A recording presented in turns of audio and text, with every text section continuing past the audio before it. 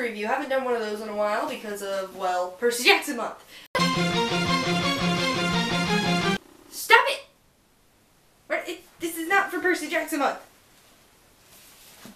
This is for the character review. So this is our second to last character review for Magnus Chase. And we're going to be talking about Hearthstone.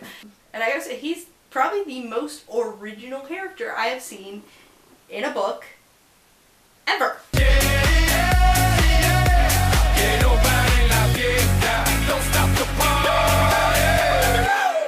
And that's just in my opinion, because you don't see many characters who can't speak, who are mute in books, because a lot of what happens in books is driven by dialogue or what they see. So having Hearthstone, you can't see and can't hear, that's really interesting and really cool. And also props to Rick Riordan for managing to write that, because I like to write, okay? And I have a story that, well, a story idea. And I have an idea that I'm trying to write down, but my idea is centered around this guy who is blind and he only has 2 of his 5 senses. That's really, really, really hard to write. Like, the whole book is based off of sound. It's insanely hard to write, so props to Rick Riordan for being able to do that. I love his backstory so much. It's like so sad, and would make sense that he would want to do magic. It's incredibly sad. Incredibly sad. And okay, I know that at the end it's like found out that they were assigned to him, but it's like with Percy and Grover, you know, Grover was assigned to the school to find demigods, but he like did still like become Percy's best friend. Of course, like they all 3 of them are best friends. And Hearthstone, like, we don't get much of his point of view, like I said, but we do learn a lot about his past through other people, and also about like how he communicates in his different like signals and feelings and such. I'm just like imagining how fast he's probably going to be signing when and if they meet all the Greeks. Probably a couple Norse swear words, or would they be Elfish swear words? Can you really say Norse swear words, or would they be like elf swear words? Do dwarfs have their own swear words? 9 realms makes your head hurt thinking about that. So he's just gonna be going like insanely fast probably, and then Annabeth would be like, is he okay? Or something along those lines, but she probably would already know. Percy would actually be the one going, is he okay? And then I want to see that now.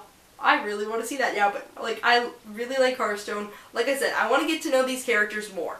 When it came to Blitzen, Sam, and Magnus, I want to get to know them more. Since this book was kind of more introducing the world of Magnus Chase and that side of this entire world of Percy Jackson. The entire world of Percy Jackson. The Norse side is being introduced in Magnus Chase, so, you know, we gotta be caught up and filled in on each side of everything, and, like, you did learn some stuff about the elfish traditions, I guess you could call them, when it came to his backstory, and his backstory is, like, so sad. I think they said that he had, like, a brother, and then... Why do they all have to have sad backstories? Magnus died, and so did his mom.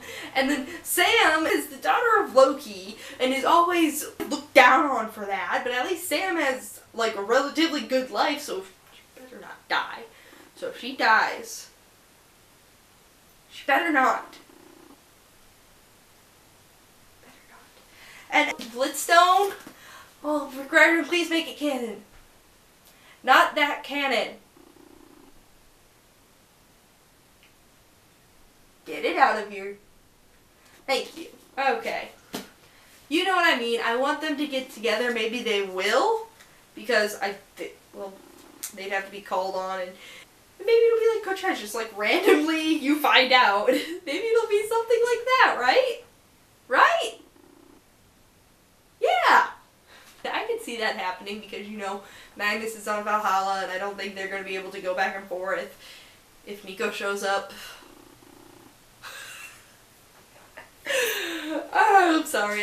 That's just hilarious. Oh, that's funny. Okay, but back to this in general. This Hearthstone, I love him, love him, love him, love him. He's probably my favorite character so far in this series. I love all the characters, but so far, he's probably my favorite so far.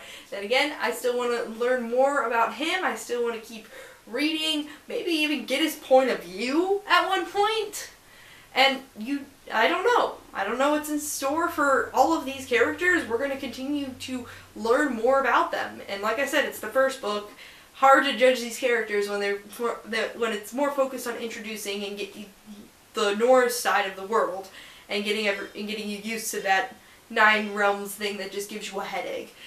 Now I'm going to go take care of my headache because trying to figure out that whole Norse language idea just gave me one. So, that is Hearthstone. Well, I almost dropped the book. That is Hearthstone for you. Please, I want Blitzstone to exist. And next time we will be reviewing, well, Magnus's floor mates. And I'm going to rant about X, so be ready. I'm not going to get no spoilers here, but I'm going to rant about X, so there will be spoilers there.